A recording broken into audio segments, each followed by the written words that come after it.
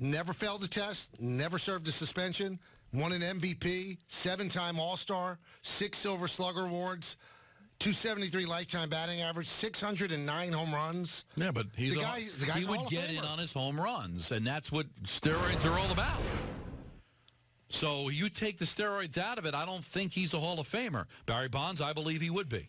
Clemens, I believe he would be. But I look at Sammy Sosa as a creation.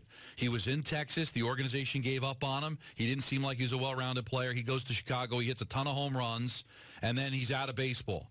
So to me, that's a guy that was created by the steroid, in my opinion. I hear what you're saying, but my fear is that there could be other guys that were created. We just haven't heard about it. You can't play that game. I That's know. life. We're all playing but that's God when we life, vote Michael. this stuff. You know what? I'm not going to allow any customers in my store. We are going to go full-blown on online because one person steals. That means everybody that walks in the store is going to steal. I'm sorry. We live in a world, whether it's right or wrong, is that the guilty are reserved for the ones that get caught.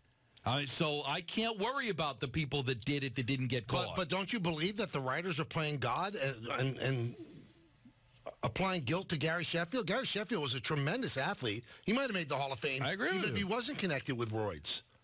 So I don't think that's right. It's just such an uneven playing field, and that's what they caused by using PEDs, an uneven playing field. Now there's an uneven voting field.